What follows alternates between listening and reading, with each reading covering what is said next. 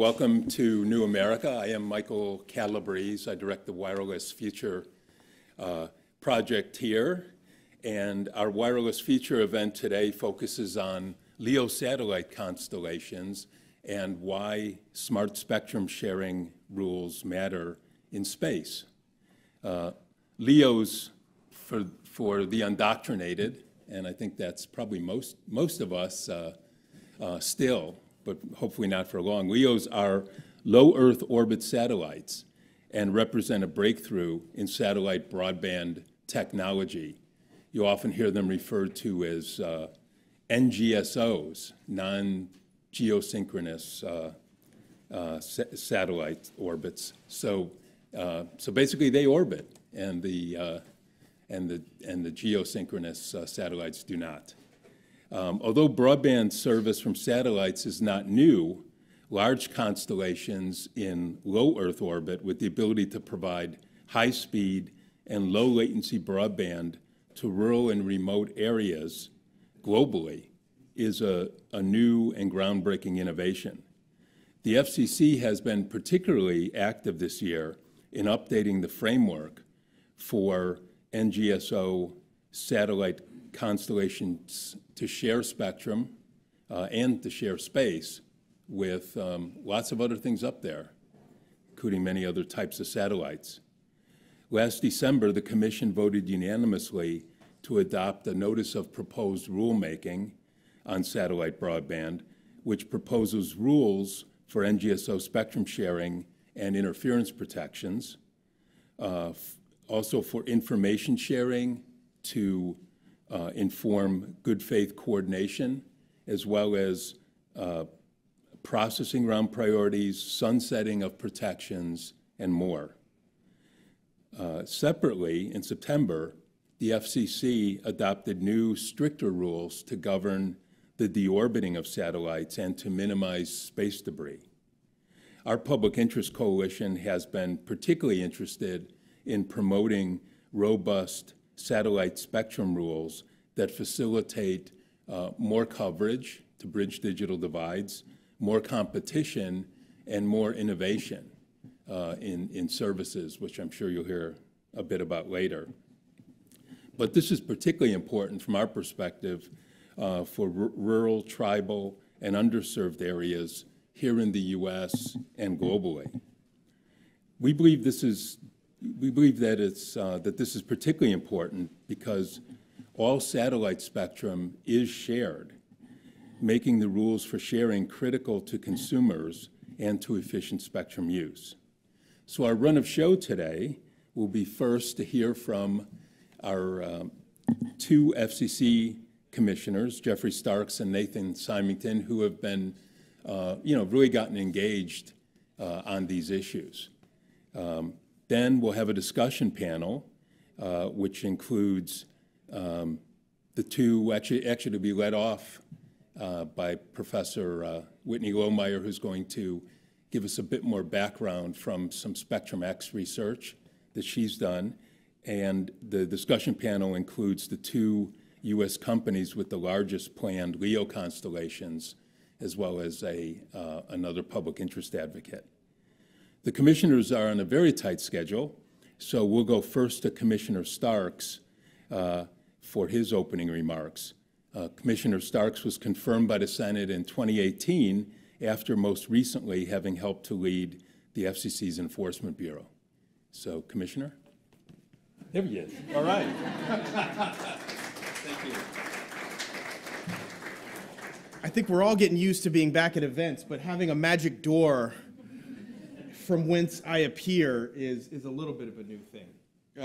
Well, of course, glad to be back here in person. Have already seen so many friends and folks that have obviously been in dialogue with for a number of points here, but seeing folks in person live is special. And I have one of my former interns here in the room, which I'm always excited to see that next generation, and that's part of what we do. I know that's part of the mission of OTI as well. And so thank you all for being here. Thank you for hosting. And I was just visiting with my colleague, Commissioner Simington, who's also here. You're getting a twofer. Lucky all of you. For those of you, of course, who have been paying attention and listening to me for the last number of years, you'll know that I'm thrilled to be in what I think is a golden era of commercial space. I've been awed by the progress that we've seen from NASA, its commercial partnerships, which have unlocked private sector achievement at an absolutely frenetic pace. Reusable launch vehicles are not just here, they're ready for serious lift capacity. Commercial human spaceflight isn't just around the corner. Several companies are doing it, of course, today. Much more than just even tourism. This past month, we saw the 5th commercial crewed flight shuttle astronauts up to the ISS. Days later, the 4th flight splashed down safely after 170 days in orbit. The satellite industry itself as well has, of course, made enormous progress, and those things are related. Satellites have become smaller, lighter, more cost-effective to build and build quickly, thanks to innovation in modularity, component design, the manufacturing process. At the same time, we've, of course, seen growth in launch opportunities at a dramatically lower cost per launch, with an expansive menu of rideshare, tugs, dedicated flights that work for large and small payloads alike. We're also continuing to see progress on the ground segment towards terminals that are smaller, more efficient, hopefully cheaper, and in some cases even interoperable. Collectively, these trends are opening new possibilities for everything from niche missions to large constellations. They're pulling down entry barriers left and right, giving way to a vibrant ecosystem of services that rely on space-based connectivity. As a commissioner, focused so deeply, of course, on the digital divide, I'm especially thrilled about what this golden era of commercial space could mean for broadband. New satellite broadband systems promise more choice, better performance for many Americans, including those who live, work, and travel in some of the toughest to serve places. They can even improve the reach of terrestrial broadband networks through satellite backhaul and perhaps one day soon, base stations flying in low Earth orbit. Importantly, these systems are also improving the resilience, agility of our broadband infrastructure. They're empowering our first responders, survivors, and governments to ad hoc, more powerful, more secure networks more quickly, sometimes just a mere matter of moments after a disaster strikes. This is more important than ever considering the world that we know we're living in. All of this progress is extremely exciting to witness. Now, I'm optimistic that our success in space will only continue to build, even if we see some turbulence along the way, but for that to truly happen, we can't take dynamic space economy for granted. We need to do our part to keep the momentum going, enable sustained innovation of the kind that we've seen to date. And so that's what I'm going to share with you a couple thoughts on here today. Making space innovation sustainable is a multi-dimensional issue. It begins with focusing on competition as a pillar of our strategy in space, and so that includes our strategy on spectrum access. It's almost hard to believe, but nearly 6 years have passed since our first Ka/Ku processing round for NGSO systems, so let's take stock briefly of what's happened since. The FCC moved quickly. Within just a few weeks after the application window closed, we proposed new rules to accommodate many of the NGSO new entrants as possible. Spectrum sharing, of course, was a key focus even of that proceeding. In 2017, we moved to new rules, including a default spectrum splitting procedure that would facilitate sharing among systems licensed in the same processing round. The basic concept behind that procedure, segmenting the band during inline events to encourage private coordination, was not unfamiliar. In fact, it dated back to previous commission decisions circa 2002. The default rule showed progress, but it hardly settled the matter. Private coordination amongst NGSO systems remains a work in progress, but at the same time, more NGSO systems applied for the same spectrum, prompting another processing round, not just in Ka/Ku now, but in the V-band as well, where we're also on round 2. The music didn't stop there. We've continued to see even more applications, plus announcements of planned systems that one day may take their own run at KA/KU or the V-band too. Of course, I'd like to be cautious when it comes to making predictions about outer space. I think anybody would be wise to do so. But when you look at our history, much becomes clear. The days of holding a processing round and expecting the outcome to survive decades with just some minor tweaks, mostly to account for systems that drop out, well, those days are most likely over. There's too much interest from new operators who want in. Existing operators are evolving to new technology generations even more rapidly, and so don't get me wrong, this is a good place to be. But it also raises thorny and difficult questions about spectrum rights. Putting aside the question of how systems authorized in one processing round should protect each other. What level of protections do they owe to other systems that came first? How do you define that protection level and measure compliance with it? How long should that protection last in the long run? What balance will advance the public interest the most and result in the most robust, innovative, and competitive set of satellite services across all operators? And at what level of specificity should government need to decide these issues if the goal is to encourage private agreement? Many of you know these are questions that are actively being worked on. The NPRM is exploring these questions. Our work on it continues. But here's a little bit of additional guidance from me on how I think we can sustain a competitive environment. First, if we want to attract the investment required to launch, maintain, and upgrade a satellite network, then the satellite spectrum we assign must remain investment grade. So while satellite spectrum rights can and should be shared, they also need to remain sufficiently stable and secure for companies to build out their systems. Second, we must aspire to more than just a few NGSO broadband systems in orbit. Satellite consumers deserve choice, and choice is the only way to drive sustained innovation. Choice becomes especially critical for users that depend uniquely on these constellations. Again, those for whom other systems, terrestrial or GEO, just simply can't substitute. These are mobility users, government users, users in chronically underserved areas that could be part of that story, and we should keep our eye on them as we move forward.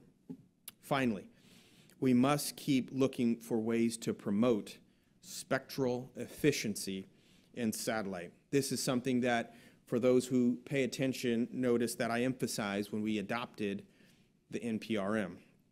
Systems that don't use spectrum efficiently burden the operations of those systems that do. They also complicate or even foreclose new entry and make the problem of encouraging new competitors while also preserving spectrum access for existing ones much more difficult to solve. But spectral efficiency isn't just about ensuring that systems are good sharers. It's also about evaluating interference accurately and defining it responsibly when figuring out how to share. Coordinating around actual interference, not paper interference, leads to more users being served with better service in the same amount of spectrum. The closer we can come to modeling actual results, the better off we'll all be. I cannot emphasize that I urge industry to explore the full realm of what is possible here. Because when you begin to unpack real-world impacts, the effect of spectral efficiency on competition and innovation becomes crystal clear. When a system must coordinate around another system that isn't built to tolerate interference, or around protection criteria that overestimates when service impacts occur, the result could be less service, slower service, or in fact no service in some of those key areas. Even at a density of just 100 people per square mile, it doesn't take much for over-conservative assumptions to affect the services to millions of Americans. These constraints undermine the business case as well for satellite broadband and could discourage some competitors from building at all. They'll view the band as too saturated, need to move on, and that is bad overall for competition. Other competitors may find ways to compensate for inefficiency, but their efforts will come, of course, at a cost. They may decide to launch more satellites, for example, which adds time, money, and potential risk. That could lead to millions of Americans waiting longer for, again, that competitive service. And delayed entry is a competition issue. It could raise consumer costs, which is a quintessential competition issue. And it could even lead to more debris risk, which is an exceedingly compelling issue. It's about sustaining as much innovation as we can possibly using a scarce spectrum resource. I'll leave you with one last thought about efficiency. From dynamic databases to tiered access models to random access protocols, we've consistently leveraged innovation to help us cram as much usage into shared terrestrial bands as possible. We should be equally forward-thinking when it comes to satellite. The scenarios are no doubt different. The solutions will be too, but space is getting crowded. We can't shy away from new ways of doing things, even if it takes some work for us to get there. And I know that the satellite industry, which has been doing sharing spectrum for years now, will be up to the task when the time comes. So let me close by observing that spectrum isn't the only scarce resource that we need to allocate wisely. If we want to sustain space innovation over the long haul, we need to be judicious in how we use our orbits. Now, I don't need to remind this group, again, that orbital debris is a problem.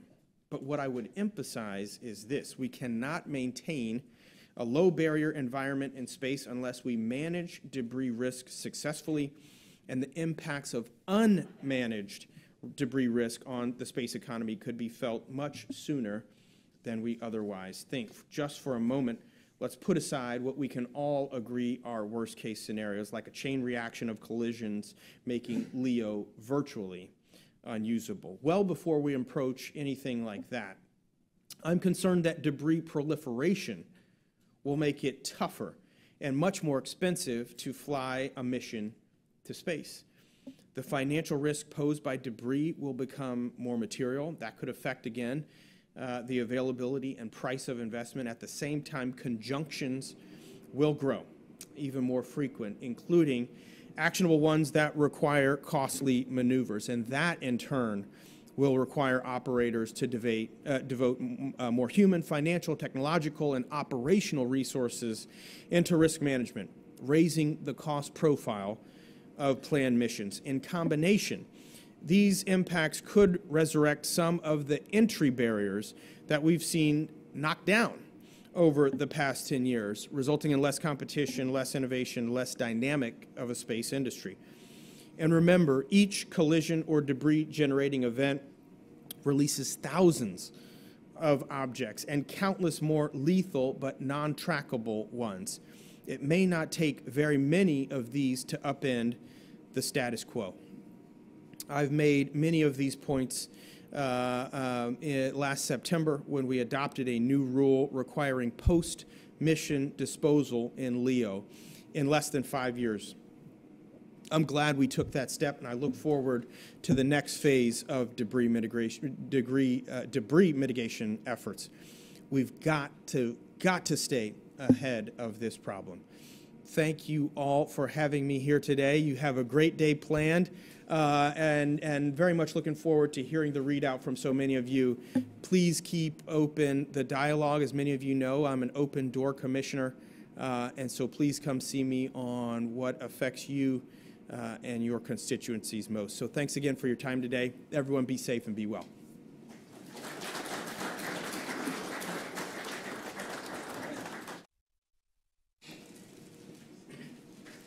And back through the magic door. Thank you, Commissioner Starks. And we will strive to get back to those challenging questions that he outlined during our discussion. But first and next is Commissioner Nathan Simington, who was confirmed in 2020 after serving most recently as a senior advisor at NTIA in the Department of Commerce. And here he is.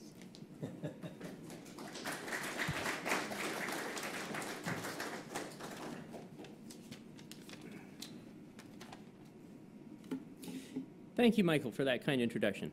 It's my pleasure to speak today about smart space rules. This could not be a more timely discussion considering how rapidly the commercial satellite sector is expanding, particularly as we see much larger NGSO constellations coming online. Indeed, the number of active satellites has quintupled in the past 10 years. We now add more satellites per year than existed just 10 years ago. In December of 2021, the FCC adopted a notice of proposed rulemaking that will let the FCC modify its satellite spectrum sharing rules to better address the realities of the blossoming NGSO market and to eliminate rules that may foster conflict among licensees. The item shows that the FCC refuses to hold back U.S. competition in the intrinsically global satellite marketplace. It ensures that outdated policies do not make the United States a second-class jurisdiction for incorporation or operations. The FCC's proposal would provide targeted protection for licensees in earlier processing rounds and give providers confidence to deploy new systems that can cost billions of dollars to build. Regulatory certainty is desperately needed by all broadband providers, whether fiber, mobile, or satellite, to make investments of such magnitude. Regulators must never forget that projects can die on the vine, failing to clear financial hurdles if needless regulatory uncertainty makes them artificially risky. But while protecting licensees in earlier processing rounds, the FCC's proposal would also ensure, through adoption of its 10-year sunset provision, that licensees in later processing rounds have appropriate investment incentives in place. These sunset provisions, along with the adoption of smart service rules to encourage more efficient sharing of satellite spectrum, will pave the way for a much smoother and safer rollout of the large constellations that are swiftly coming online. The more spectrally efficient NGSO systems are, the better they are able to coexist. Modern efficient systems can use a variety of spectrum optimizing strategies for operation, like application of an aggregate degraded throughput methodology, or simply by deploying satellites with steerable beams. The record in the proceeding includes key information about available technologies for the FCC to consider as it adopts new rules and studies what to do next. And just last month, the FCC adopted a rule requiring non-geostationary satellite operators to deorbit satellites within 5 years after the completion of their missions. With today's blistering launch pace, the FCC had to rethink assumptions about operational cadences and lifetimes that just seemed self-evident before. So now we require that every licensee, not just domestic licensees, but also foreign licensees, granted operators access to the United States market, promptly and responsibly dispose of satellites that have served their purpose. By getting out in front of the longevity issue, we hope that we'll protect the long-term interests of the most advanced responsible operators by reducing random debris and maintaining confidence among the space sector's insurers and financiers. This order marks what I hope is the dawn of a new regulatory approach to the space economy. Rules that are tough, sensible, and performance-based. Rules that I hope will form the bedrock of a safe, sustainable, and innovative space economy.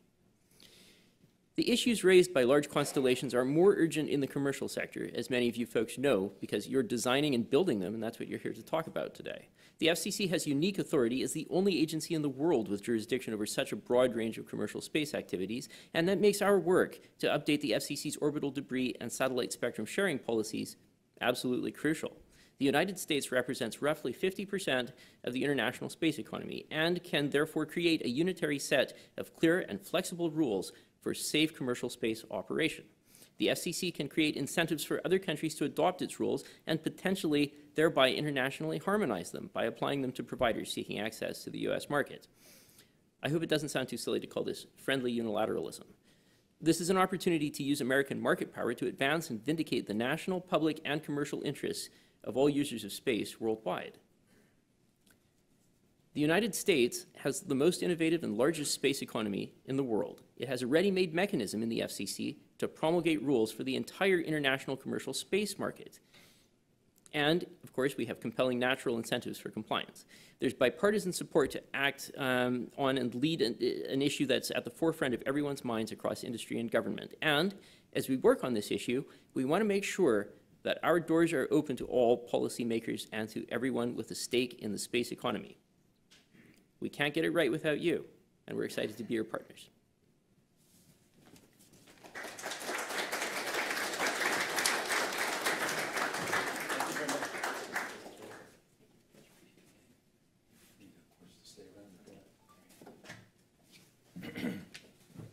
All right. Thank you, Commissioner Simington. And that would be another, the U.S. Position in the global market, interesting since, as I mentioned at the outset, we have the two leading companies, it appears will be U.S.-based, and that's significant. So we're going to go to move on to our discussion panel, but to lead us off, one of the panelists, Professor Whitney Lohmeyer, is going to show some slides. So the other three can hold off so that we can all see it better. Whitney, come on up. Whitney is assistant professor at Olin College of Engineering and co-author of a very recent and timely paper on spectrum rights and sharing in outer space that she did with some co-authors for Spectrum X, which is the relatively new big project at the National Science Foundation to do cutting-edge research on spectrum sharing. All right, Whitney. All right. Let's see if this works. All right, so hello everyone. It's a pleasure to be with you all today. As mentioned, some of these slides are in part from a presentation that some collaborators and I put together for TPRC, which is a telecommunications policy research conference in DC each year. And to give a little bit of background about myself quickly and about Spectrum X, I'm at Olin. I direct the Olin Satellite and Spectrum Technology Policy Group. I'm a PI at Spectrum X, which, like we heard, is this NSF initiative, $25 million over 5 years to bring together researchers, academics, government affiliates, as well as industry, and think about some of these spectrum-related issues. And so a group of us, economists, electrical engineers, both focusing on hardware and software, came together when this NPRM came out, looking at NGSO sharing, and started reviewing what was in the document. So in this presentation, I'm going to go over just the basics of LEO constellations as well as their licensing regime, and then offer some of the potential policy outcomes that we discussed in our paper. So to get started, if you are to Google LEO satellite constellations and look at images, you might see something like this. For some, this is particularly scary when thinking about space from a sustainability perspective, hundreds, thousands, tens of thousands of satellites going up. For others, this is a huge time of success, right? There was an effort in the 90s, early 2000s to connect the globe with satellite systems, and now we have systems that are real, that are operating, and are connecting over 400,000 people as of not so long ago. So also in 2019, it was the first year more than half the world had access to the internet. And we know that as we bring people online, we can support agricultural systems, education, healthcare, the economy, these things begin to flourish. And so I'm on the camp that I think this is a time for celebration. It's a huge success, and we need to wrestle with some of these policy challenges, and that some of the potentially most opportune ways to do this is bring together a diverse set of people from different backgrounds related to spectrum and outside of spectrum to think about some of these issues.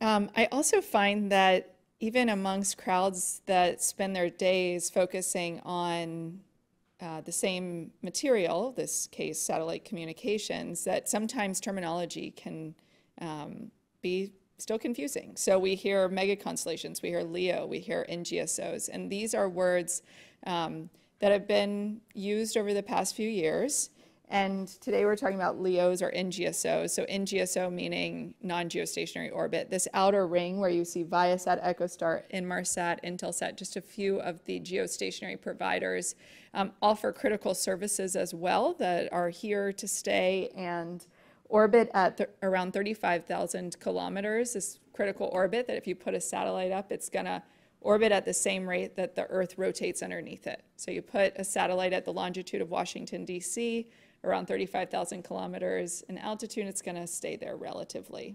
Now, when we bring that altitude down, we enter NGSO territory. Same thing as if you were to actually extend it above GEO, it would technically still be NGSO. But we're focusing on low Earth orbit satellites today. And in fact, what's a little confusing is that these rules also apply to the MEO systems as well, so Empower, Mangata.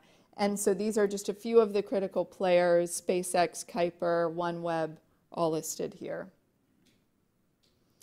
In 2003, when we saw this, well, the kind of period of time when we started seeing some of the first efforts to connect to the world, Teledesic and Skybridge, tremendous efforts were being put forth to establish regulatory framework at the national FCC level as well as internationally ITU, establishment of EPFD limits, which protect incumbent geostationary users, as well as at the national level processing round regimes.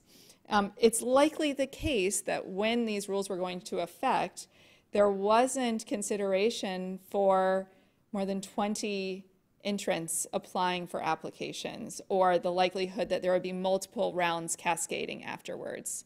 It was likely the case that the FCC anticipated few systems would apply and that maybe one or two of them would become actualized. Today, we're in a different scenario. And so we're reviewing these processing round rules as well as sharing and how we handle prioritizing these networks within a band and protecting, within a round and protecting same round systems as well as earlier round systems as well. So there have been 4 processing rounds in the since 2016, with OneWeb kicking off the initial round. Ironically, myself and members of this room were a part of that first application that was ever submitted, and it was not anticipated then that, like I said, cascades of rounds would ensue. And effectively, what one could argue this is creating is this potential mentality that it's like, well, if I don't participate now, maybe there'll be an opportunity later down the road. And protection rules aren't clear. And so maybe I just weigh the benefit, especially noting that the surety bond requirements exist as well as milestone requirements exist for launching satellites into consideration. Another thing that's quite fascinating, so just in summary, more than 20 entities have filed across these 4 rounds for over 70,000 satellites, is that the timeline for authorization, for determination of whether the grant is approved, is increasing, on average 2 years for the first and nearly 3 in the second. And in this study that OSSDP, this group that I direct, 30 undergraduate students also entering into the field, looked at these different rounds and who were the players. And here's a figure that shows the scenario of just how real this is, right? We've got 2 networks alone, OneWeb and Starlink, who have already started launching satellites, the total number reaching around 4,000 in orbit at the moment. And again, I look at this and I think this is a huge success. Like I said, we're connecting 400,000 people, and now is just the time that we're going to revise the rules and come up with appropriate policy strategies. And so to help with this, in April of 2020, SpaceX petitioned the FCC to review these NGSO sharing rules. And these rules, some of which are codified in 25.261. So here's a screenshot. This isn't the CFR. It's actually a website I use often and highly recommend. If you just type in 25.261 FCC, you go to Cornell Law School, and they have all of the regs for you with hyperlinks, which are exceptionally accessible. But you'll see some bolded words here Coordination, default procedure, delta T over T exceeds 6%. Band will be divided amongst the affected satellite networks. And these are just a few of the key elements of 25.261 that the FCC welcomed comments on. So how do we protect systems from interference? Is this level of protection, delta T over T of 6%, adequate?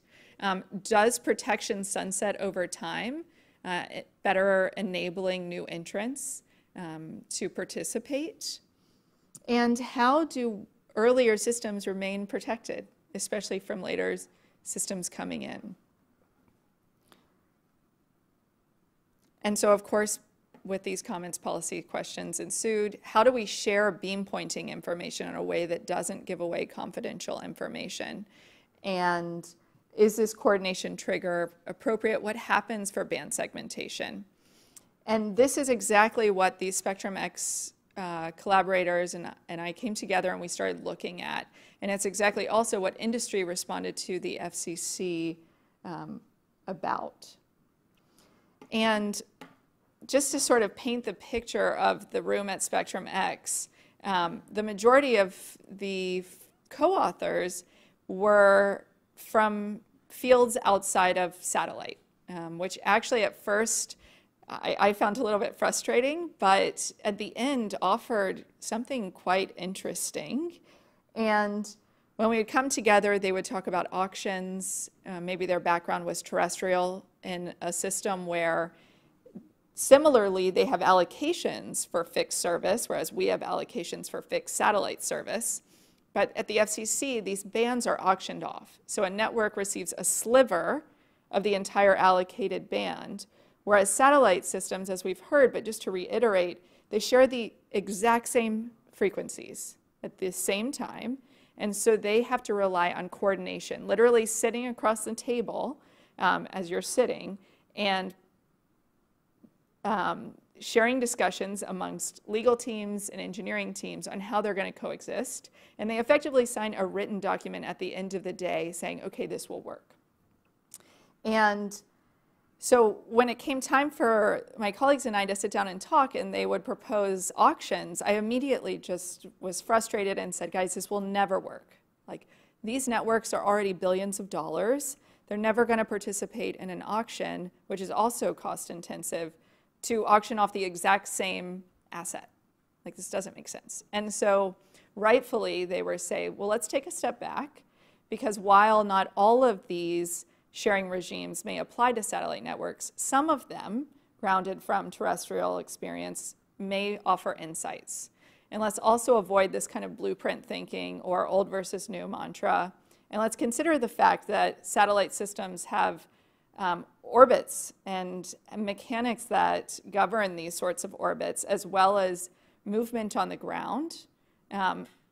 A similar scenario as a cellular system that is 2D, but now you've got this third dimension that's moving overhead, as well as antennas pointing and tracking the low Earth orbit systems as well. And having numerous policy and economists, really experts on this team, they said, let's look at this from a property rights analysis point of view. And again, I threw up my hands and I said, property, like, this isn't property. And so we had this conversation and it was around property rights versus access rights. And so we landed with terminology that we kind of use both, but that we note that while space is a commons and the number of networks are increasing, and coordination right now is arguably effective with SpaceX and OneWeb reaching coordination, numerous other networks in the process of it, interference hasn't been claimed yet. But these property rights include a governing regime for access. And maybe that regime is flexible, and maybe while spectrum isn't going to be auctioned, what if priority, for example, the round in which you're participating, could be traded, right? And so this is not necessarily the view forward that Spectrum X is proposing, but it's more a request that as policy makers come together that we think about some of these questions and maybe new ways of thinking. So there is different forms of governance, a self-governance or decentralized approach, or we mandate strict regulations, which likely are not necessary at this exact time, given that we haven't reached a point in which folks are claiming interference, but also noting we don't want to get to that point and not have some sort of guidelines in place. And we highlight too that coordination requires the sharing of information. We have to do this in a way that maintains confidentiality of users, especially given that a large portion of the market for these networks is government or enterprise. And so how do we protect that commercially sensitive information? And going back to this kind of property rights assessment, the economics of this, thinking about what incentives govern these networks and coordination. And right now, one could argue that these systems are incentivized to avoid band segmentation, right? We coordinate because if we can't reach agreement when this coordination threshold is met, then the rule is that we split the band by the number of networks involved in this interference situation, 1/n. And it occurs during these interference events, which are on the order of seconds. But the fact is, going back to this initial processing round definition in 2003, we didn't have a scenario in which there were over 20 entrants potentially at play here, with 10 per round. And so we need to think about the fact that band segmentation exists. Right now, it's hard to fathom that someone might claim interference when it isn't actually happening, but what if down the road that came to be? And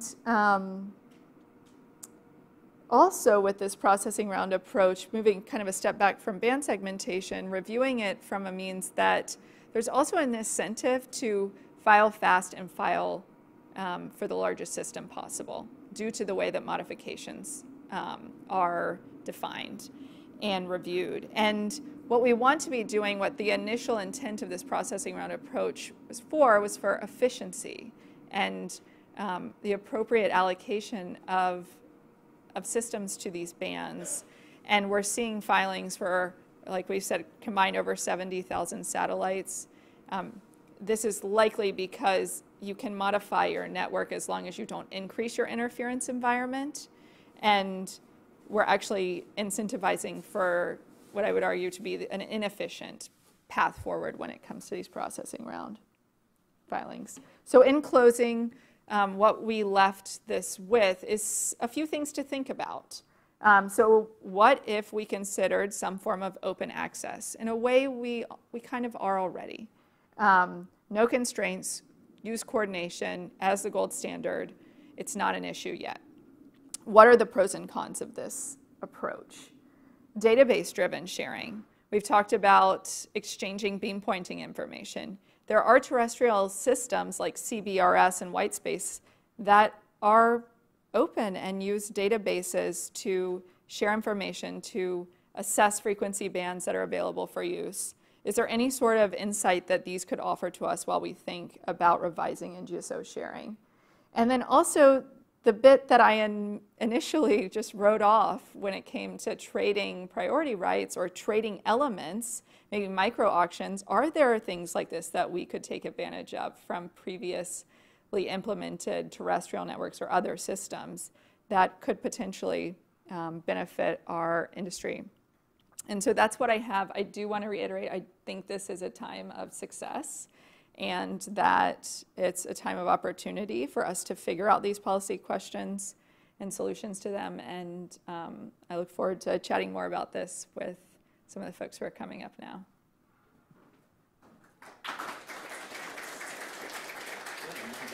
Have a seat if you want. Yeah, just anywhere. Thank you, Whitney. Yeah, that is a super helpful overview that I don't think most people know all of that. So I'd invite the three panelists to come up now, and we'll have our discussion. So David, we'll put you on the spot first, since at least on the spectrum sharing side, you are responsible for this, in part for this current rulemaking. As I think, Whitney noted that SpaceX filed a petition for rulemaking in 2020 that opened all these issues. So I don't know if you could tell us, what were you trying to achieve with the petition, and do you think the FCC is headed in the right direction? Sure. Yeah, first, thanks for having me. Really appreciate it, and thanks for everyone coming out.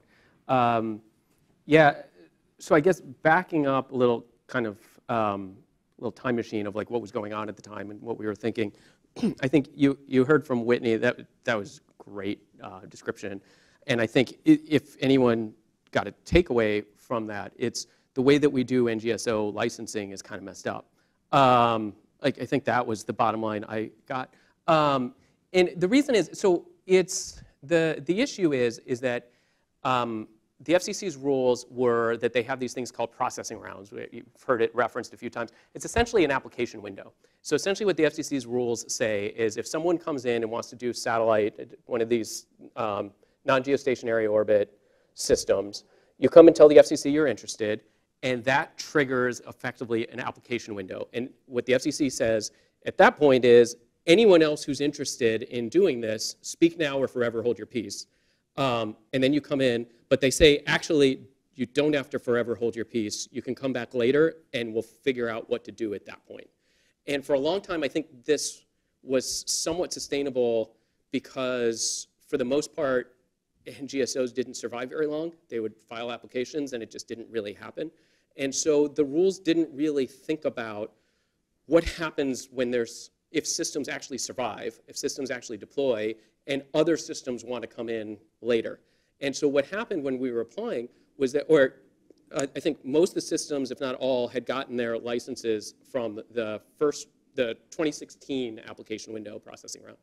And we're starting to deploy, and we're kind of, we were having friendly debates with the FCC about how the rules actually should play out within the rule. But then Amazon came and applied, and it became clear that there was going to likely be another processing round that follows on. And again, the FCC's only rule at that point was, we'll figure that out later, what we're going to do with that. So we had petitioned at that point to say, it probably would be helpful to have rules that describe how this should work. Some of this, I think, a lot of people understood, and kind of within the industry, there was some concept of how this should play out, but it wasn't really prescribed. So we filed a petition with kind of the main goal, the main kind of overview was we like competition. There should be more operators. We should be encouraging that to happen. That there needs to be, these things are really, really expensive. We heard it a few times already. These things are really expensive. Your license has to mean something. I know you've had a lot of C-band conversations in this room. There's the discussion of your license has to mean something or else no one's actually going to ever deploy. And so how do you make sure that you put enough value in these licenses that, so if you keep, in shared spectrum, if you just keep adding more and more users in it, the value of your license shrinks over time. It's the only place I could think of actually within FCC licenses that your license becomes less valuable over time as more users come in and try to share the same space. So how do we preserve some semblance of some value there that's enough to spend the billions of dollars it takes to deploy the system? And the other kind of guidepost for us was, in this environment, the best thing we could think of how to come together was that you want rules. These are all default rules. Everything we're talking about are the default rules. Really what you want are the operators to sit down together and work it out amongst themselves. Now, these are all competing systems. It works out exactly the way you think it works when you tell a bunch of competing systems to get in and figure it out for yourselves. So how do you set the incentives the correct way to get people to behave properly? And so we kind of came up with basically two high-level points. One was, later rounds should somehow protect the earlier rounds, and that's how you preserve the value of the earlier systems. But at some point, the protection has to sunset, has to go away. So essentially, and what the thought was there is that if you only say that the first round is protected by later rounds, the first round has no incentive to ever sit down and coordinate and ever come to an agreement. Because if I can build a really hugely inefficient, bad system, I can block out anybody in the future. So what I really want to be able to do, as policy, what you really want to be able to do is have have protections where it's enough that you get a return on your investment. But then over time, that protection goes away, and that should create the right incentives for both sides to want to sit down and negotiate and kind of come to the right terms.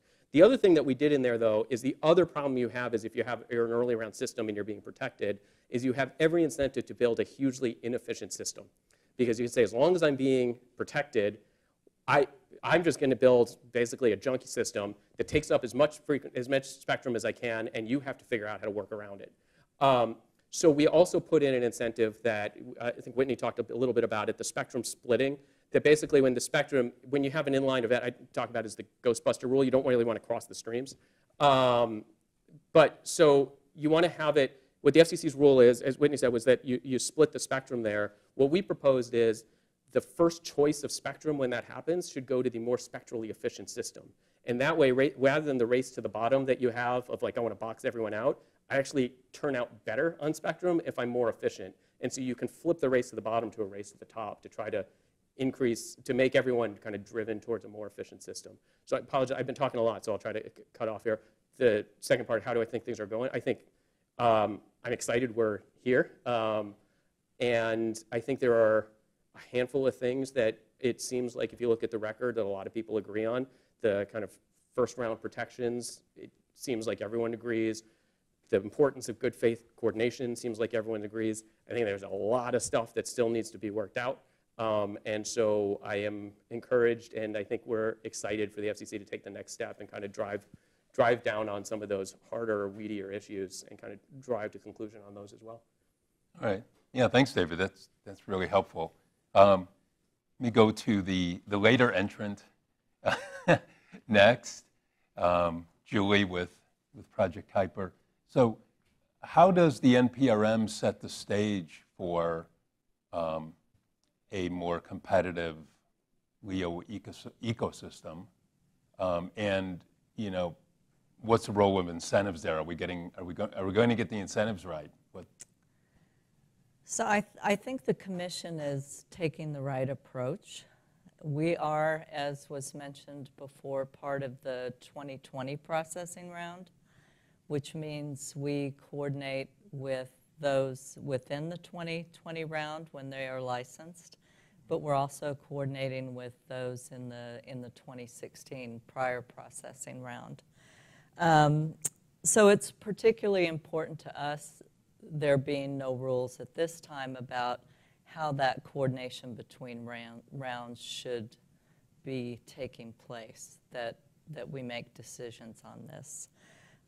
In the rulemaking, the Commission's trying to balance three particular objectives.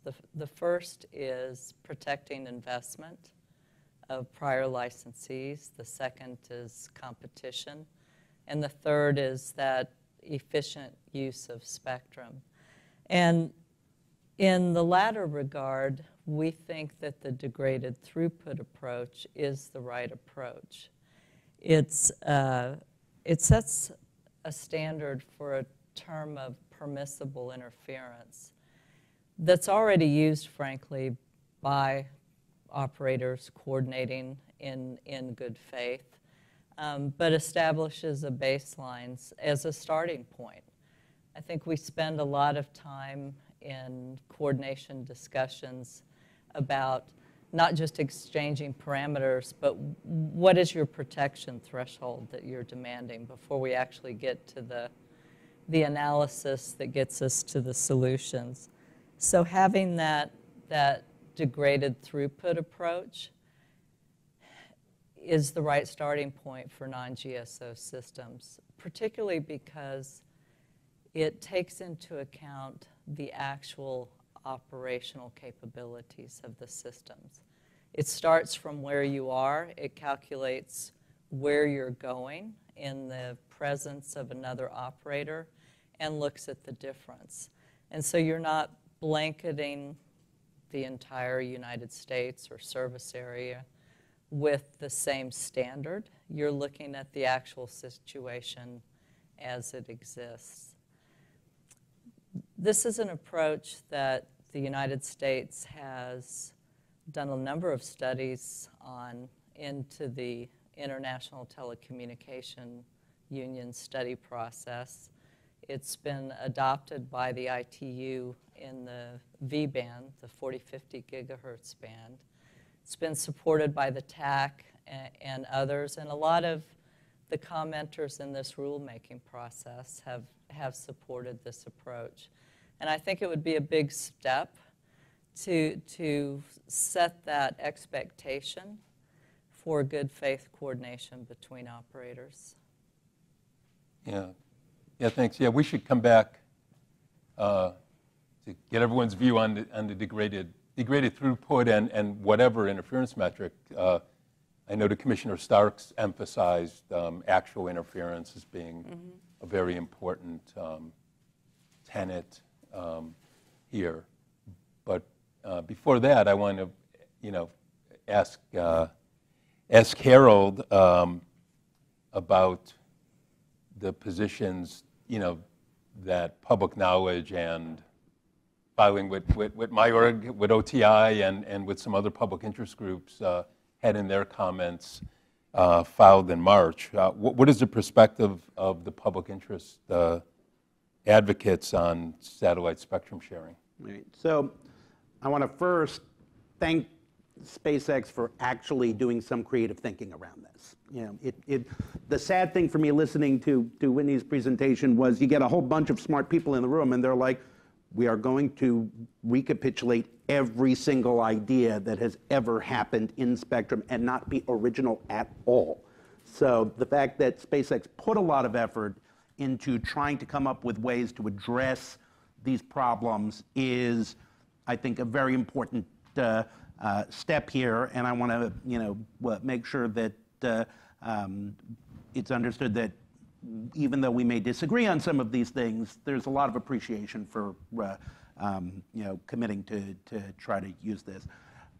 Our positions have been that we've learned a lot about spectrum sharing from terrestrial use, and that spectrum sharing generally should be encouraged. That what we've seen, particularly in the unlicensed realm, although in some of these more hybrid realms like CBRS, which is relatively new, but also TV white spaces, is that number one, there tends to be a rush by those who are using the spectrum to claim that there is interference if there's some kind of interference protection right. I think one of the most important things the Commission did very early when we had a separate band in 3.65, 3.75, was to say, yeah, we're not going to get involved. And there were some folks who said that was the first band where we had this sort of terrestrial, you have to negotiate in good faith, but we're not going to tell you how that's going to come out. And there were some folks who came in initially and said, oh, we've tried to negotiate, and the Commission said, well, too bad.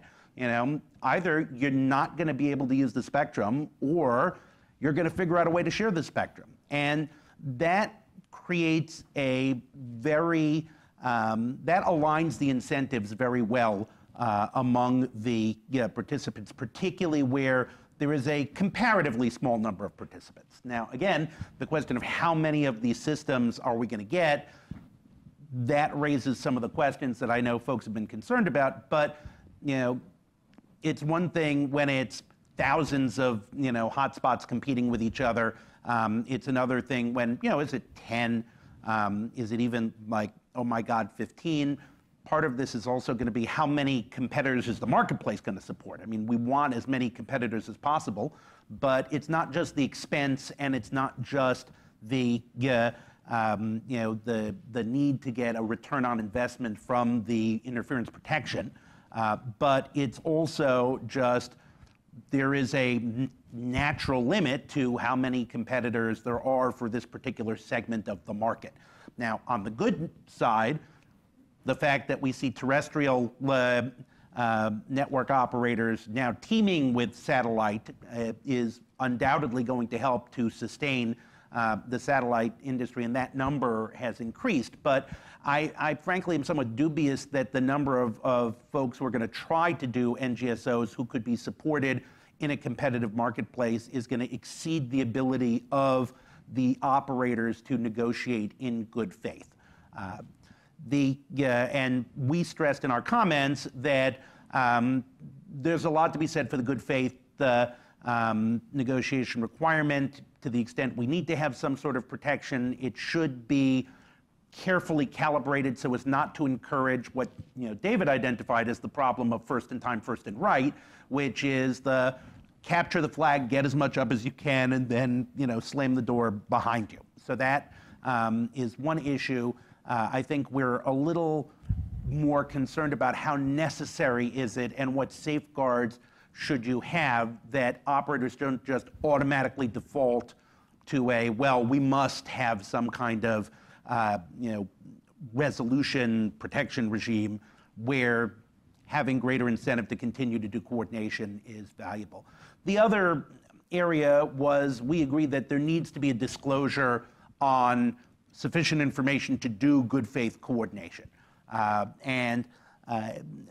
Again, we have, I won't say a suspicion, but it's a default kind of thing. Experience shows that companies prefer to keep everything proprietary, even things that don't necessarily need to be proprietary. How much information needs to be available and to whom? Because one of the issues is like, okay, you could keep this confidential for coordination using kind of standard NDAs, that sort of thing. But then you have the problem of people who are looking at whether they want to enter into the market need to have some sense of how difficult is it going to be for us to engage coordination. And we saw recently in the 2.5 gigahertz band where this problem emerged of, okay, how could people make a judgment for auction purposes if they didn't know what the layout was going to be and how they were going to have to coordinate with the existing users. So we believe that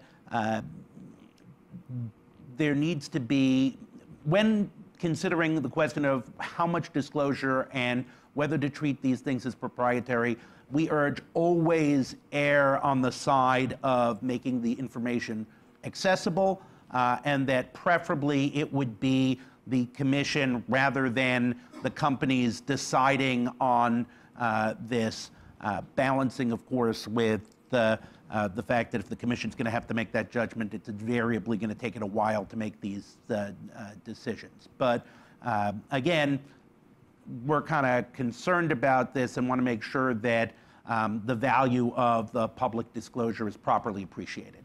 Finally, in the realm of the interference and degraded throughput, our issue really is the certainty that can be applied here. The FCC is doing a receiver standards NOI. We put in a proposal there that there ought to be an assumption about what a standard receiver does, and the FCC sets its rules based on the robustness and assumed robustness. If you want to have substandard receivers that will experience more interference, but they're cheaper and you have other reasons why you want to do it, fine. And we may want to consider an approach like this as we move forward, because the different uses that we're looking at are going to have different thresholds, not just for the level of robustness in the system, but the interference that is tolerable to a user. If we're projecting terrestrial uses, for example, the economics there are likely to be very different than satellite base stations for fixed locations.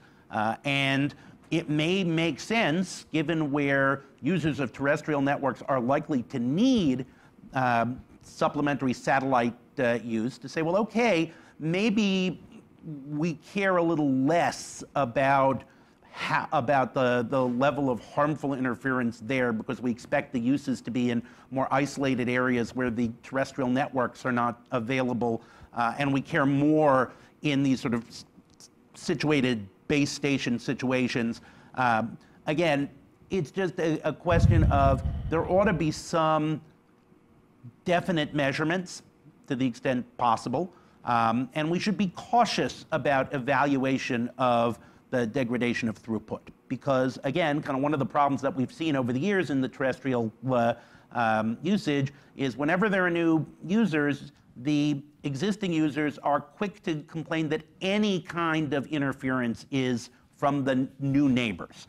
And we all know that systems can be subject to interference for many of a wide variety of reasons, including changes in atmospheric conditions, things that have nothing to do with the new neighbor.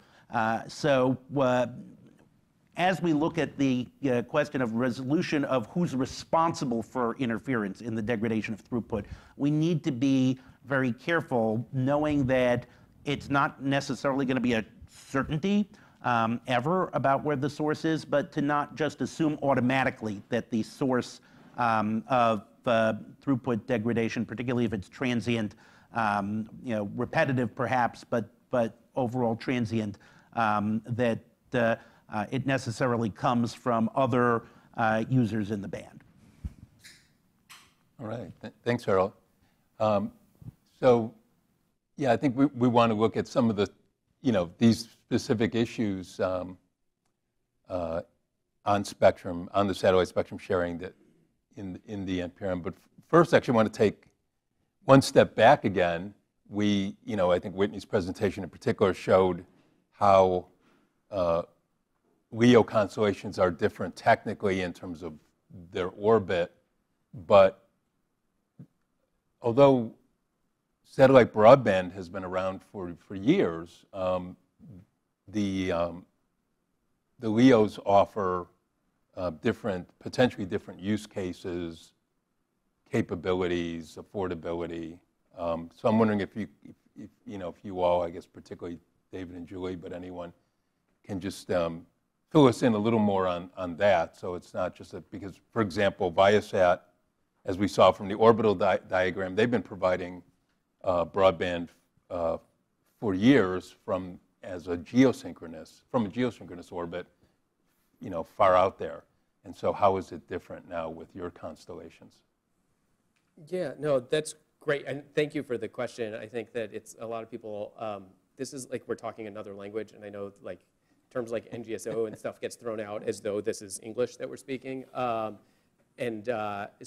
that is a great question, and yeah, if you don't mind, I'll just spend a couple minutes kind of describing even just what the technology is that we're talking about.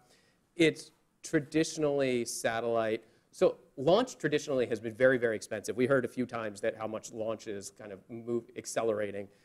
Launch traditionally had been very, very expensive and very infrequent. And one of the consequences of that is that if you wanted to build satellite systems, you actually wanted them to be relatively far from the Earth, because you want to be able to, with as few satellites as possible, see as much of the Earth as you can. You don't have to launch as much to do that because it's too expensive, it's too hard. As launch, the price and the accessibility of launch has come down, one of the things that, well, let me back up.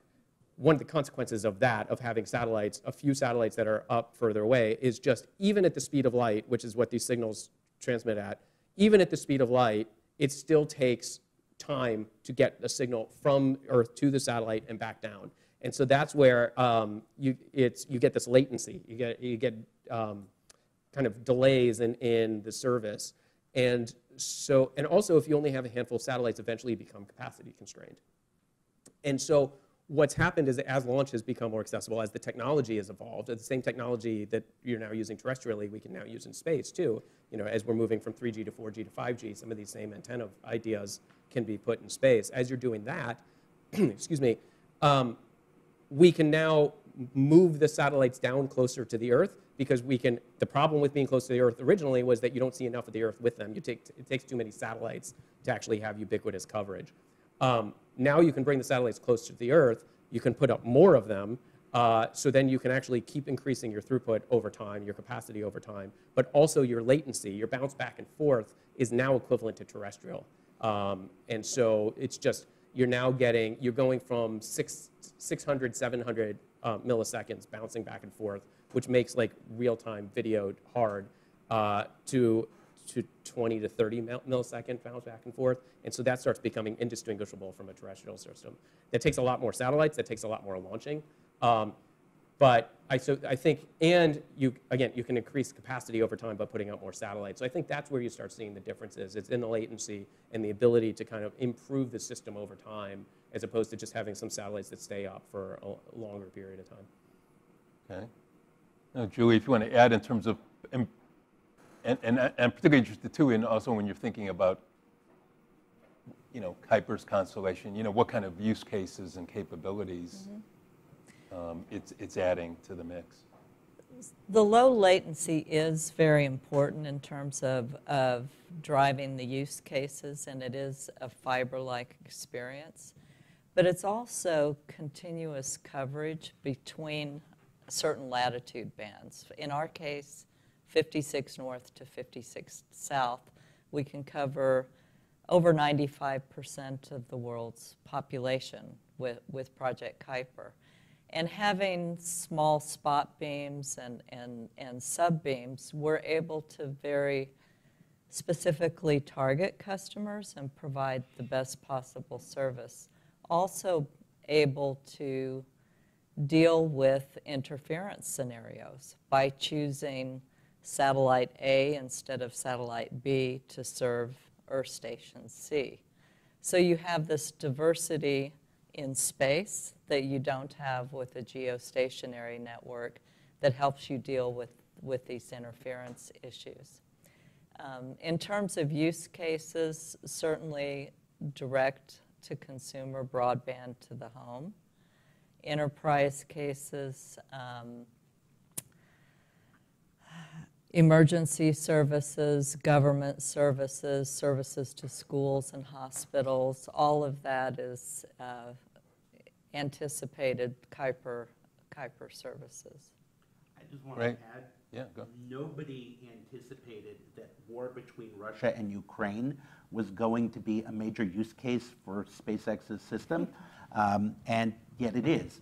To a certain extent, it is difficult, and we see this problem constantly, to anticipate what the use cases are definitely going to be when we have these things up there. That's one of the reasons, of course, why we want multiple competitors up there, so that we have capacity to sustain, or alternatively, where you may have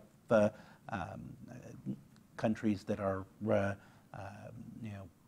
experiencing hostility towards each other, and somebody shuts off the system. It is useful to have multiple providers, so that that the citizens of that country may not be left without broadband. And these were entirely unforeseen, but now we can look at them and see that they matter.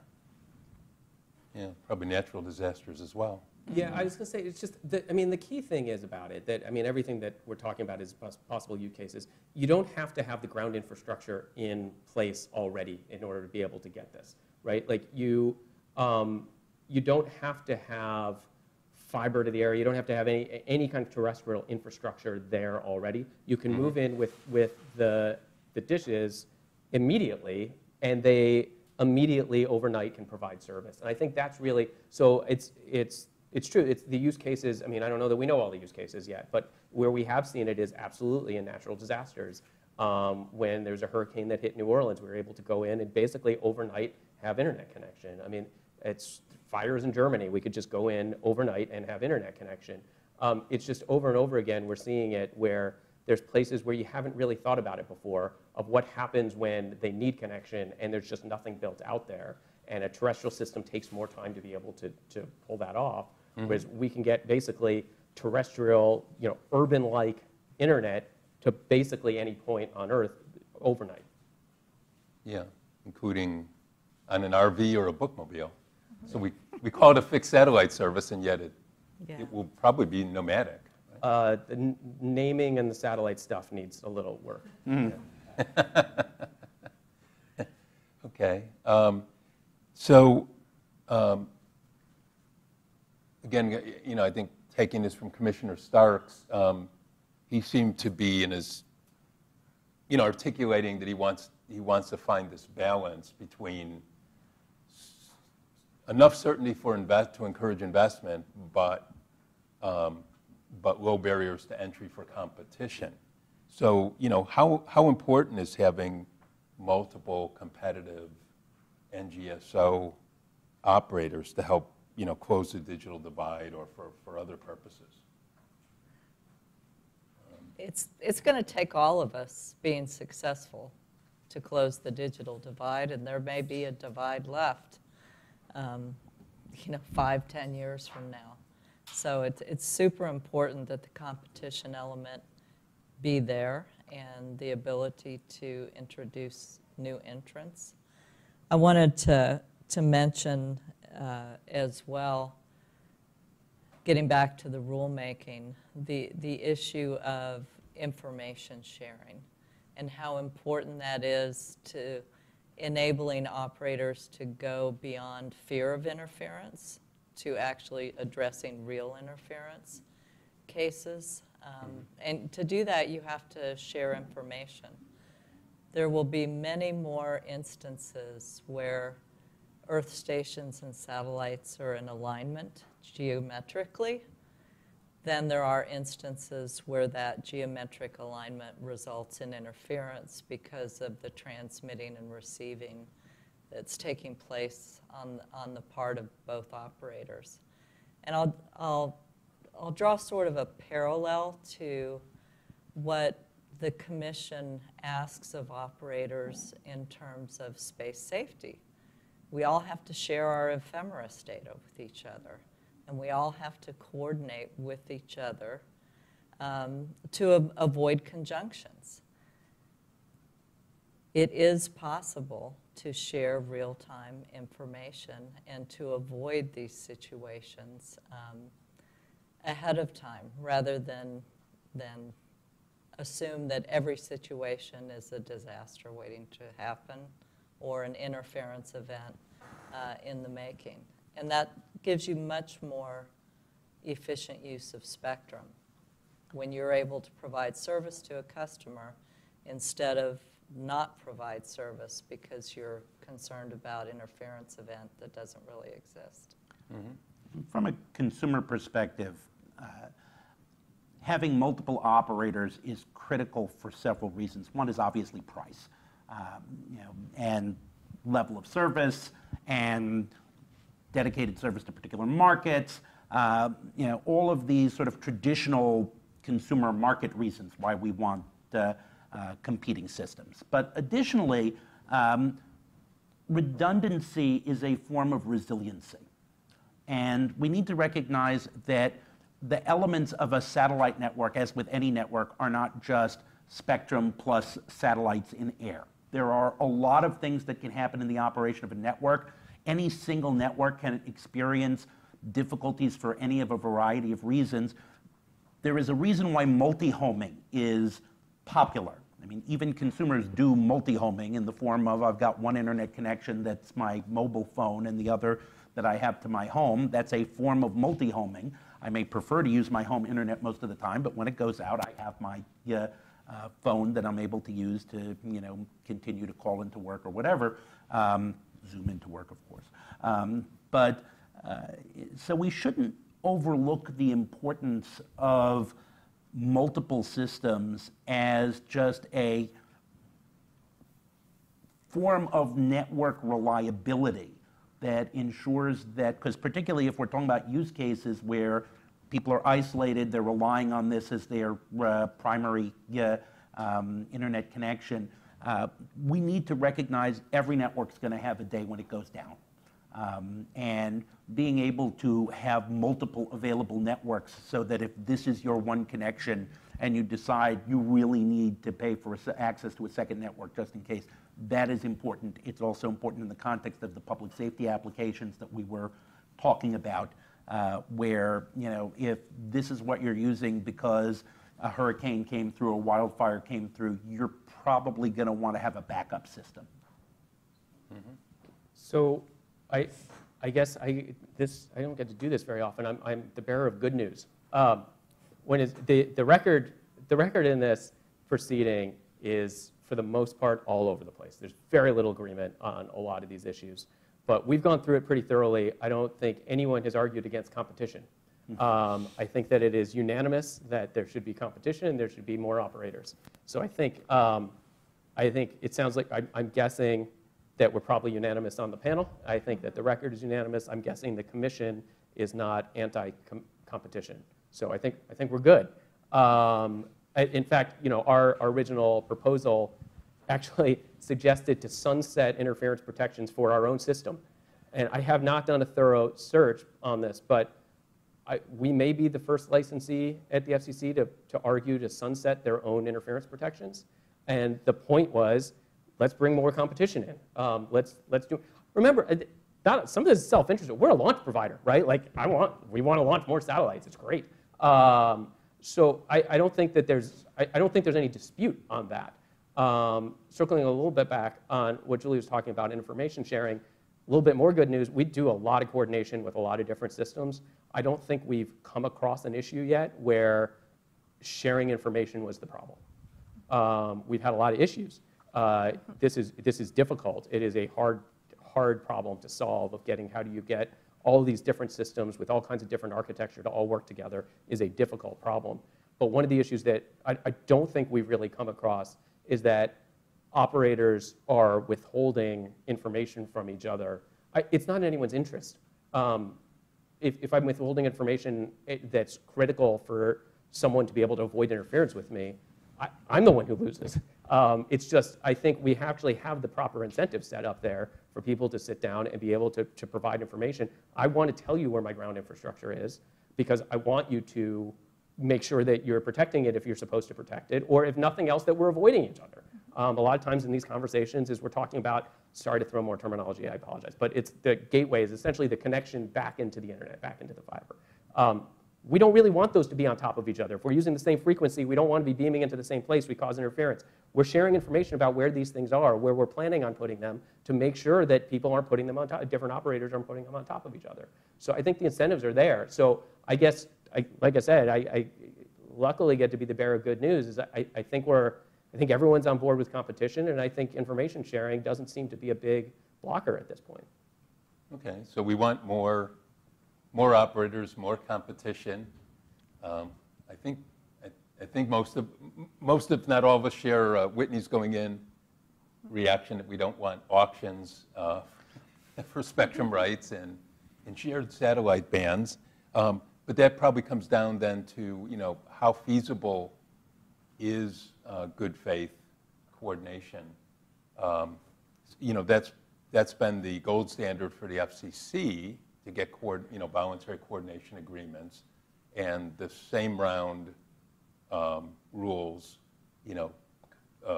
pushed an incentive in that direction. There's also evidence that operators have been able to coordinate under the existing rules. For example, SpaceX just entered with an agreement, right, with OneWeb, yes. And you're the two largest up there. And there was also a coordination agreement between Amazon and Telesat. So I guess what can we do? It seems like a lot of this comes down to incentives then. So what can we do in the proceeding to ensure that that good faith coordination can take us as far as we can get and use the spectrum as efficiently as we can? And Whitney, you want to start with that? I'll add a few thoughts. I think there is precedent for what we also call, so there's coordination amongst two parties, there's also multilateral coordination. And that's where multiple parties come together. There may actually be a point. There's been conversations even prior to Work 15 on bringing in multilateral coordination.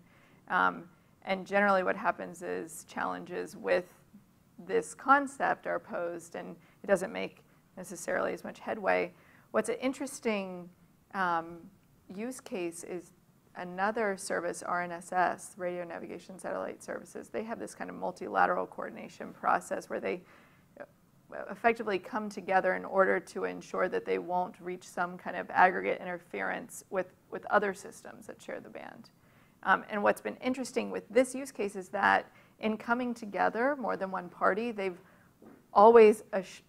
never reached this kind of aggregate limit issue. And so I guess a few words to just say that I do think information sharing is possible. It's intimidating, and a lot of times in the back of the halls, folks will say operators will never share this info, but it's really at the end of the day just time to all come together, sit at the table, whether it's under the definition of multilateral coordination or not. It's going to take some sort of organized entity, like how we share with ephemeris for collision avoidance, to ensure that interference isn't happening at the feeder link or the service link. And what's also fascinating in that you're sharing these same frequencies is that in the gateway side, which is, like we heard, connected to fiber, there's some flexibility there. You can put these 50 to 100 or so or less antennas in specific locations and avoid each other. What's tricky can be on the user side, where you're blanketing that frequency all over the earth, those same bands. And so with the OneWeb system, a different beam crossed overhead every 11 seconds, a different satellite crossed overhead over 3 minutes. And we talked about kind of this cyclic sort of interference, even if it's intermittent. Like maybe you would have an 11-second interference occurring every day or something. Or so, and it's going to take some sort of organization of the players at hand to come together and sit at a table and come up with some sort of system to share. Look, the incentives are you can't hurt somebody else without hurting yourself. And that becomes a big incentive because, as David was saying, look, you know, if there's interference, it's likely to be mutual interference. You know, we don't want systems on top of each other. That's already a big alignment of incentives. The other, frankly, is we want to encourage resolution of potential interference problems in other segments of the system. Interference is not radio waves destroying each other through some sort of, you know, mutual destruction there, but is a problem of the receiver not being able to interpret the simultaneous signal on the same set of frequencies. We've gotten a lot better since the old days on how we can improve the robustness of the receiver. Some of these are things that we've talked about, like antenna tilt. There are certain technologies that have not been widely deployed but have been talked about frequently, like beaconing. Encouraging operators to simultaneously coordinate with each other to the extent they can, while also leaving some incentive for them to improve the capabilities of their receivers, is another way in which we address and enhance the spectrum efficiency. And everybody's going to have the same incentives unless you create the FCC as an attractive nuisance. And the minute it becomes plausible to go running to the FCC to have them resolve the technical question, that's when voluntary coordination breaks down. Because then the incentive is to try to get what you want out of the FCC rather than needing to negotiate with everyone else. So part of what we can do is minimize the extent to which the FCC is going to insert itself into resolution of conflicts, which is counterintuitive to a lot of folks, but it has been effective to some extent in unlicensed and in other shared spectrum, and it's really something to remember here as we're setting things up. And one additional point on that is there's kind of two things that you're trying to drive people to do here. Is you want people to sit down to coordinate. You also want people, and I think Harold was hitting on this, is you also want people to, when they coordinate, have systems that are good at sharing. And I think actually that second point is what's missing in the rules. Because we do have stuff where it's driving people to actually sit down to coordinate, but there's not, as I was referencing earlier, like you sit down, you actually get an incentive for sitting down and saying, let's coordinate, my system's really bad, you better figure out a way to work around it. And that's how you kind of box out competitors and take as many frequencies as you possibly can. I think you have to somehow flip that, and that's something that I think is missing from the rules. You were asking earlier about like, what do we think about the proceeding? I think one of the things that was disappointing to us about this proceeding is that we had proposed that this was a necessary step, including something that drives people to be efficient, is a necessary precondition to getting good coordination. And the FCC hinted at it, but kind of left that on the table. And so I think we're hoping that there is a further notice that pushes the issue and starts driving to a better resolution that includes this component to it. Because otherwise, not only within a round where you're co-equal, do you want to build an inefficient system under the current rules, but in a world where there's some level of protection to the later round, you're really in a bad spot if you're in the later round and the earlier rounds have an incentive to be inefficient. So what you really want to do is try to drive everyone to build better sharing systems in addition to sitting down to coordinate. Julie, what do you think about that? Is it feasible? Can it get into this? An incentive in the coordination between systems in the same round is that delta T over T of 6% rule, that if you're not coordinated and you're exceeding that, you have to split the spectrum. The fact that that hasn't happened shows that that incentive is working. I think in terms of incenting coordination between rounds, there's the degraded throughput information sharing, and then sunsetting, which David raised initially in the rulemaking and earlier today.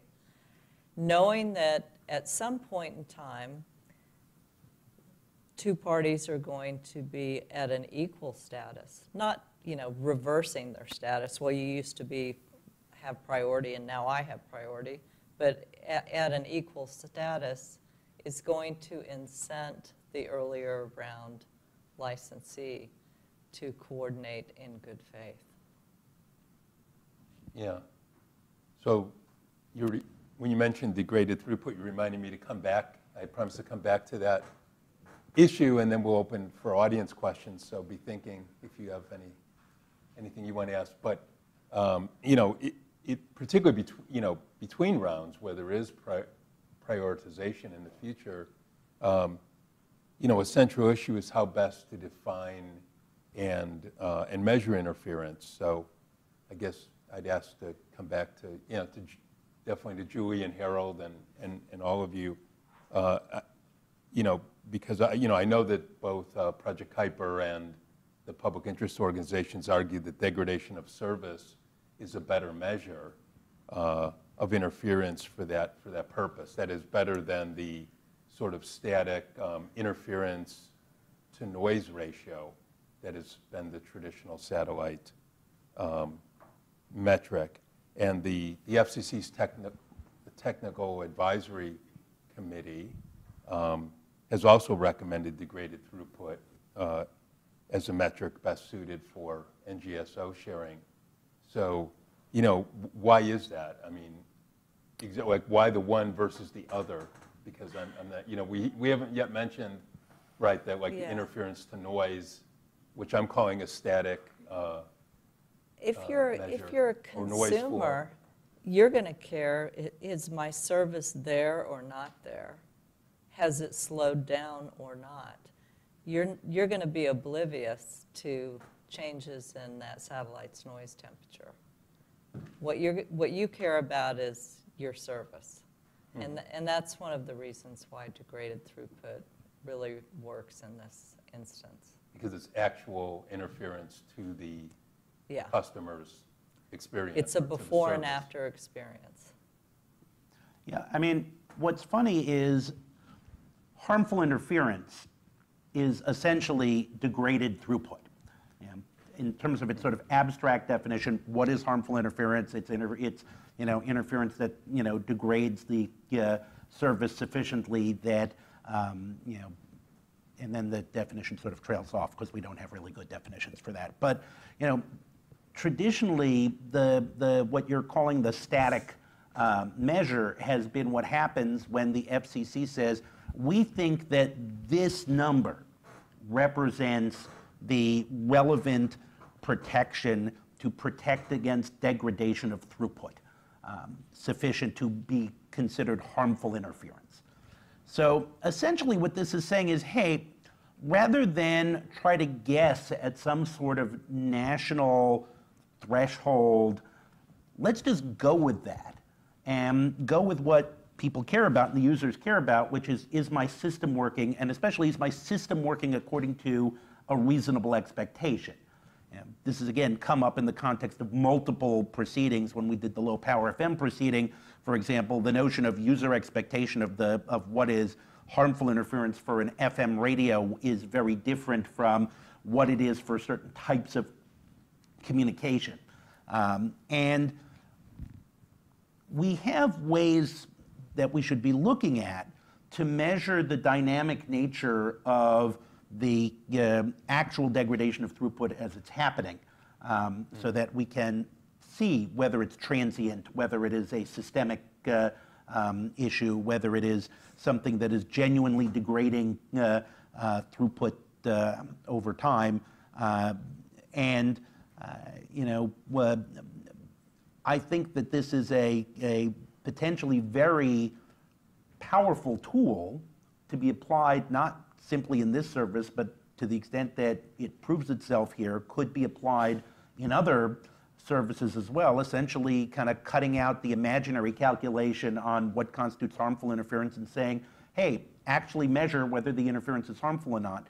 It also provides some incentive to, or could potentially provide incentive to maximize the efficiency of your system, because the FCC, we could have some scale which says, this is what we're counting as throughput degradation, today. We're going to have a different scale at some point in the future that may require you to increase the efficiency of your system, or what you're getting won't be considered a throughput degradation. You're supposed to be upgrading these sorts of things over time. That's hard to do, and that's probably too big a step to take in this proceeding. But it's something to think about if we're actually measuring real throughput degradation rather than simply getting a signal-to-noise ratio. Yeah. David, Whitney, any different view? Yeah, so the record is actually kind of all over the place on this. The FCC traditionally in satellite land has used an interference over noise metric. It's a little bit of a coarser metric to do it. All of it, by the way, just to back up so people understand actually how this is done, the operators will run simulations to try to figure out. So if you say that there's a certain level of interference over noise, is basically the operators will run fancy computers that will simulate the two systems and figure out whether the interference over noise ticks up or not. Degraded throughput is similar. You run an analysis on a simulation. Degraded throughput, so there's interference over noise. So you have your baseline of like noise, and does the interference go higher? Does the signal go higher than that? There's how much are later systems allowed to degrade the service for customers of earlier round systems, and that's the degraded throughput, is that the later system would then degrade service to the customers that are there. That also will be a simulated thing that the operators have to figure out and need to calculate that. But we're leaving out an important piece of that, which is that's an average number. And another aspect, if you're going to go that route, that the interference of noise is a little coarser, but it encompasses all of this. If you go the degraded throughput, the other piece is unavailability. And it's a little bit what Harold was talking about, is like you can average, and you say it's a certain level of service that we're degrading to the customers, but if you're averaging it over amount of time, that means that sometimes that throughput is really being degraded, and other times there's less. And so you need to also include an analysis of, is a system becoming completely unavailable? So if you're going to do the degraded service, you need to also include into that how many times is the later system actually cutting off service for someone. And some of these systems that are being deployed, cutting off service takes them a while to reinitiate. It's not like you just have a momentary blackout. If you're on a Zoom, your signal goes down, it takes you a while to get back in. You got to get back into the conversation. So you need to, if we're going to start talking about how much are later rounds allowed to degrade service to earlier rounds customers, you also need to, you can't just go with the average. You also need to figure in, like, what are the swings in this, and are the swings so dramatic that it actually cuts off service? There's a few other proposals that are in the record as well. I don't know if they've gotten as much traction, but again, one of the reasons we think the FCC should now kind of zero in on with a further notice is like pick out, here's the two that people are kind of like saying are the main ones, and let's start focusing on those, and let's start zeroing in like comments from there. Whitney, any additional thought, or you okay? Nothing major. I will just echo that it's important to keep in mind how these are actually implemented before the systems are deployed, and then also when it comes time, right? So there's the coordination trigger that we're talking about, which means coordination should take place effectively. But then it's once the systems are deployed, is there a concern that folks will claim degraded throughput is occurring after the simulations have taken place? And I think we hear that has to be time-based.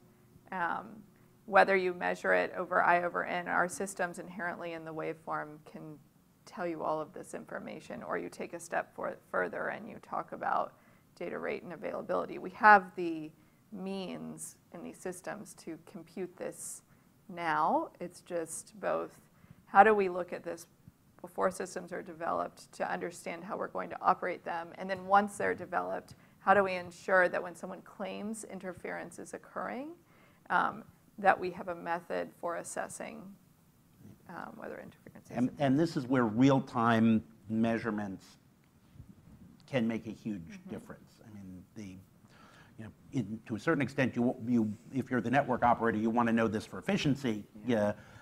But it also provides real evidence that there is significant degradation of throughput, or, as David was saying, it may be transitory, but it's significant when it occurs. But it's actually there and it's real, as opposed to claims of significant degradation when they're not occurring. And those may not be from as I said, the issue is those may not even be from kind of a desire to put in false claims. It is sometimes hard to know the source of spectrum interference, and therefore, as kind of a first step, proving from the function of the network and from the specific equipment that's experiencing the throughput degradation, to the extent that you can show that, this is kind of source interference and not a network glitch that occurred elsewhere in the system, that's significant. The evidence is so important. Yeah, these systems are inherently susceptible to rain and other weather, atmospheric fade. And so I think after deployment, utilizing true measurements the data is there. So it's just how do you incorporate it from a policy perspective. So before we close, I just want to see if there are questions out here. Folks in person, if you don't mind going, so if there's a microphone behind your table there, if you could use that, because we have about 3 times as many people watching on the live stream, and we want them to see you and hear you, and please tell us who you are. And my name is Roger Cochetti. I am the author of a textbook published by Wiley, the Mobile Satellite Handbook, that covers some of the related topics that were discussed today, and have also authored a series of editorials for the Hill newspaper on LEO coordination issues, most of which have dealt with not the non-frequency aspects of it and the international aspects of it. So that's what I wanted my questions on, because within the fairly well-manicured world of the Federal Communications Commission and American operators, it's clear that there is a mutual understanding and a mutual benefit to voluntary coordination. But just outside of that world is a lot of potential chaos, which is probably my greatest concern. My perspective is that the main driver in this is economics and cost. And during the Reagan administration, one of those GEO satellites was $200 million, lasted 10 years, and was the size of a SUV, and a LEO satellite would be $50 million and was the size of a motorcycle and would last 4 or 5 years. Today, a LEO satellite, pick your number, but you could easily say it's the size of a toaster and costs between $1 million and $2 million, and within 10 years, it's probably going to be the size of a cell phone and cost, a couple $1,000s. So if economics are driving things down, then the potential for disruption, I think, significantly increases. 2 areas in particular I was going to ask the panel to comment on. One is that within the U.S. government, there are lots of agencies that have an interest in this. The Transportation Department, at least 2 bureaus of the Commerce Department, the Space Force, at least a half a dozen intelligence agencies, and the geospatial intelligence agencies, the National Science Foundation, and Executive Office of the President. If I am an operator or an entrepreneur, I might just go to some agency other than the FCC to sort of get my tailwinds. At the international level, it's much worse. Obviously, we have no coordination at the international level except at the highest level of frequency, but the potential for a Panama or Liberia to become a flag of convenience, and okay, so we skip the U.S. market, you know, we'll not serve U.S. because we can't use the frequencies in the U.S., they haven't done everything by the rules. So the issue that I'd like the panel to discuss is we have a fairly orderly world that has developed within domestic operators operating with the FCC. What is the potential for that to come apart? And my example would be, hey, if I was a Chinese entrepreneur and my whole philosophy was not if we cooperate, we all benefit, but my whole philosophy was move fast and break things, then I might not look at the kind of condominium you're describing today as the future. So please comment on interagency coordination within the U.S. government and international coordination with other countries. Thank you. Okay. Not an easy one, but can somebody take a stab at it? Go, Julie. I can start on the international side. I've been going to the ITU since 1997, when we thought the golden age of non-geostationary satellites was here, but now it really is. So there is an orderly process at the ITU of satellite registration, coordination, and notification. And I find that countries take that quite seriously because it's a treaty obligation. Mm-hmm. And when harmful interference occurs, or if one brings into use and notifies a satellite network filing without having achieved coordination, and there are concerns about that, those concerns are elevated within the ITU process, either at a World Radio Communication Conference, to the Radio Regulations Board if it's a case of harmful interference. And the attention of the world is brought to bear on that, and countries generally respond to that in a way that corrects whatever problem is existing. Yeah, I guess to echo that, for OneWeb, had to go to China and coordinate with different networks there, and like was mentioned, the incentives exist to not cause interference into others, or that could reciprocally happen to you. What was interesting at the time is all the networks that were sharing the band were geostationary. And so what I've had less visibility to is if there are similar races going on in other networks and in other countries, right? And at what speed these systems are being developed, and at what level of desire to coordinate amongst them exists. I'll add domestically, Chairwoman Rosenworcel has placed a high priority on enhancing the coordination between federal spectrum users and the FCC. That is not just about getting federal spectrum and putting it into commercial use. It includes all of these elements of the federal-commercial relationship.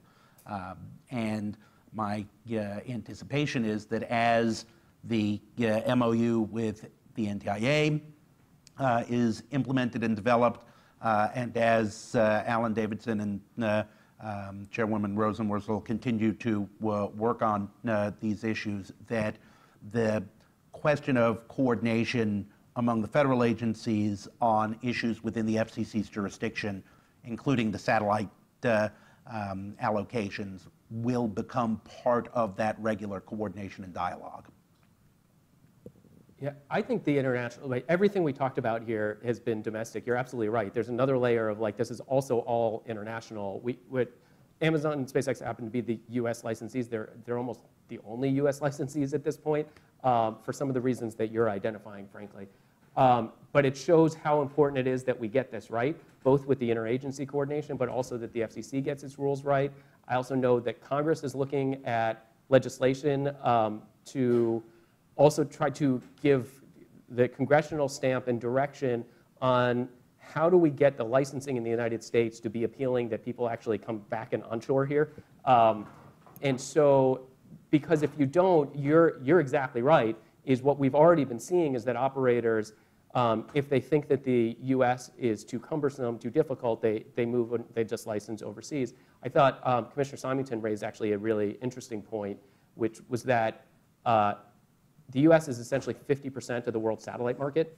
So most satellite operators, and we know the ones that don't care about this, but most satellite operators want to come back in the United States. So it does actually put the US in a really good position if they can put in really smart rules that brings people back, but also even if you licensed overseas, you still need to get, to make the economics work, you probably need to get back into the US market. So as long as the US is applying its rules in a smart way to the foreign operators, there's a way that there can be a little, what Commissioner Simington was saying, it seems interesting, is a little bit, I can't remember the term he used, but maybe a lead by example.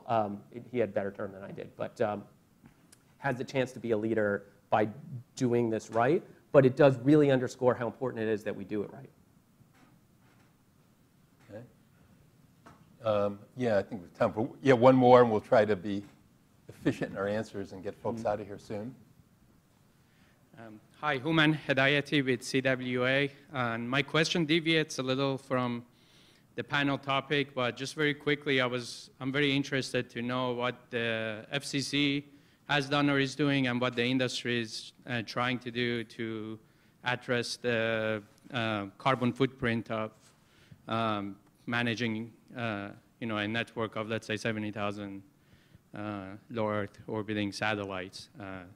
As I understand, the fiber to the home network has a much lower footprint, and that's one of the reasons CWA has been advocating for this. And as this industry is moving into universal adoption, we're not just operating in areas that are unserved or underserved, but competing with major providers.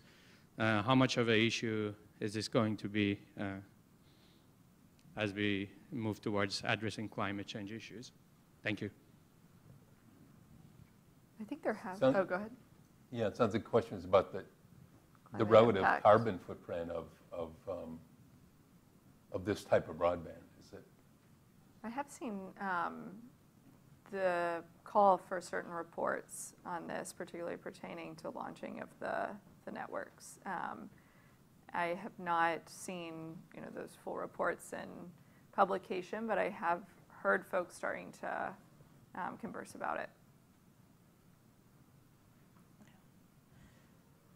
Anybody? Amazon has made a climate pledge to be carbon neutral by 2040, and Project Kuiper is included in that pledge. So overall, across our businesses, that is our commitment.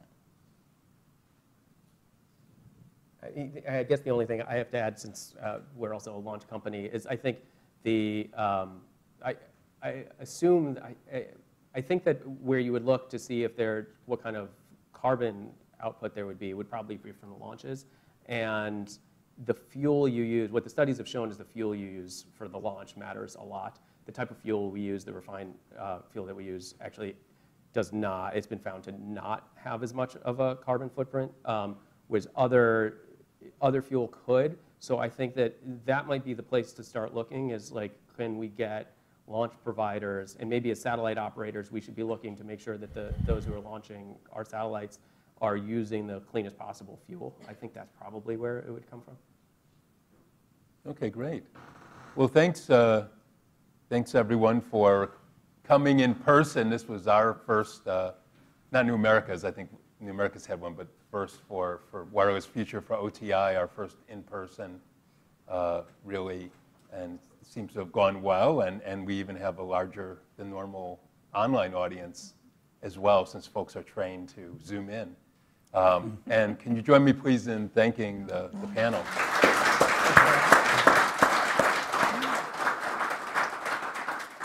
And you can sign up on our homepage to get event notices for the future on any number of topics for all our programs. Thank you.